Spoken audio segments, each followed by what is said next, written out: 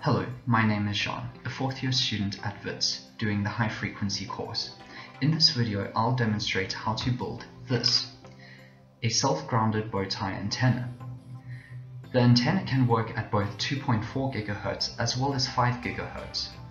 Now, the intention is to build this from simple materials, and in this case, I used a dry produce tin, a Milo tin. Let's go and see how I did this. The first step is to make a paper template to transfer the antenna dimensions onto the metal tin. This is done using standard drawing techniques with a compass to draw arcs, distances and perpendiculars, a ruler for measuring distances, a pencil to draw, and a scissors to cut out the template. Note, the tip-to-tip dimensions is 140 mm and the width is 100 mm. The next step is to cut the dry produce tin. The bottom of the tin is cut out using a can opener. The resulting cylinder is cut at the seam using a bandsaw. The tin is then flattened as far as possible.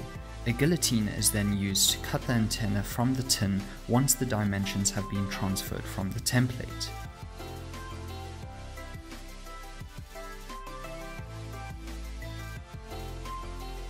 A 2 mm hole is drilled at one of the tips, a 5 mm hole is drilled in the other tip, and an 8 mm hole is drilled in the center.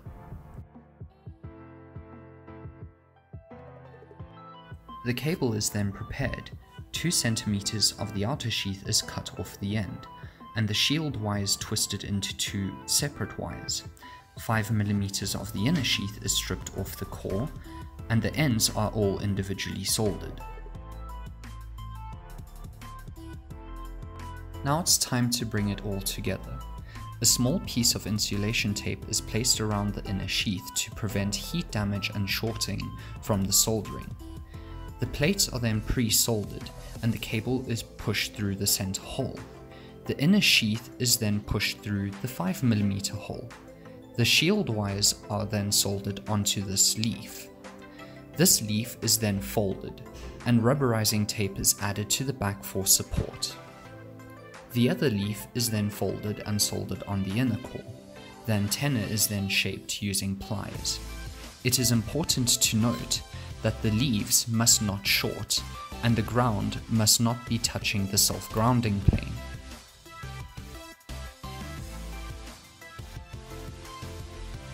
And that's how you build a self-grounded bow tie antenna.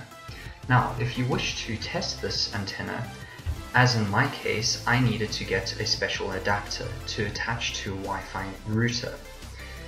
And the simplest way to actually test this is to use a cell phone app that can actually register the strength of the Wi-Fi signal that you can receive from that router.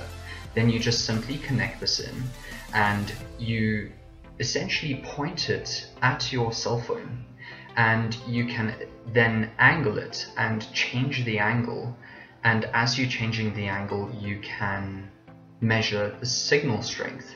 Now in this case this antenna is actually orientated horizontally. You'll notice that the leaves are actually orientated horizontally, and what you can then do is actually rotate it and then test it in its vertical orientation and do the same thing. Essentially you rotate this around about until you actually test the entire signal or directivity around this antenna.